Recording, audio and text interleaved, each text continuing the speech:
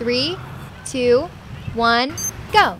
Rebecca Mehra, a junior at PV High, goes the extra mile, to put it mildly. I run because I love it.